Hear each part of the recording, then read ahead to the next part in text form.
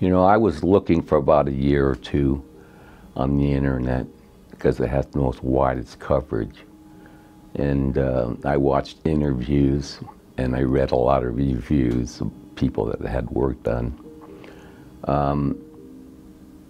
It was a tough decision and I couldn't make it. I couldn't pull the trigger to do it because I didn't know who I could trust to do it. And it got frustrating, so I stopped looking for a while. And then I got back with the program and started looking more serious because I started having some more issues. My teeth started getting loose, the ones that I had. And it was late one night, really. I was watching TV about 1 in the morning, and a program came on. It was Dr. Willardsen was doing an interview with someone on TV, and they were interviewing him and about his procedure. And I remember his name and that he was one that I was looking at previously. So he stuck in my head, and then I started looking at other ones close by.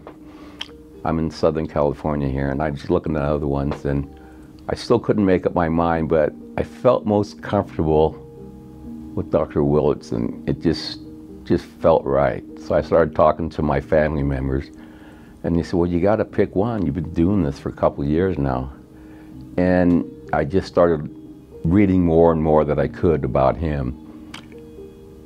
And I came to the conclusion I'm just going to have to go there and have an interview and see what happens and see if I like him in the office. And when I came here, everything just was right. And I felt that was right.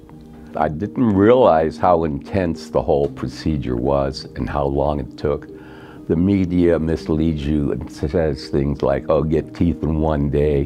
And I knew that wasn't true. If I figured it'd be a few weeks or maybe a month, but it takes a long time to do it right.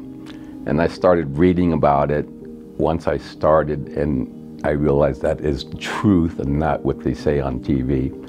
And it depends on how quickly your gums and bone heal once you get the implants put in, to how quickly you can get it done. Some people heal quicker than others, and they can get it done quicker. It just depends on your body and how you react to the implants. I wasn't aware that it was so intense, but I'm glad it's over and I'm done.